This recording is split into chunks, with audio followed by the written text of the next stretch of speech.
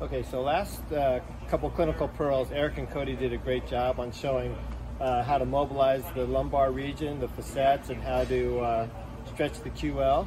So now after you gain the mobility, now we're going to go ahead and immediately use some pelvic PNF patterns to show that we can start activating these muscles in their new range of motion.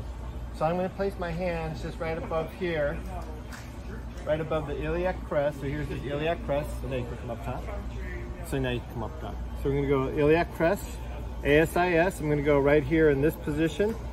So as I come in this position, I'm towards the 2 o'clock position here, and I'm just going to have them come on up just like this.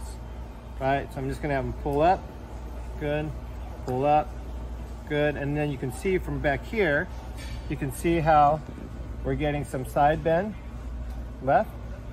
We're getting some side bend here, and we're getting relative rotation, right rotation, as well as a little extension, okay?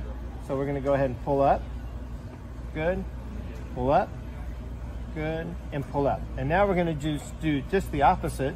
I'm gonna put my hand right here, and now he's actually gonna push down towards the table, and now here we're getting, hold it. So now we're actually getting some left side bend flexion up here and relative left rotation, okay? So let's go ahead and push back, push back, push back. Good. So I would actually go ahead and try this technique right after you mobilize them, right after you gain that new mobility in the lumbar facets. It's a great way to actively get them going.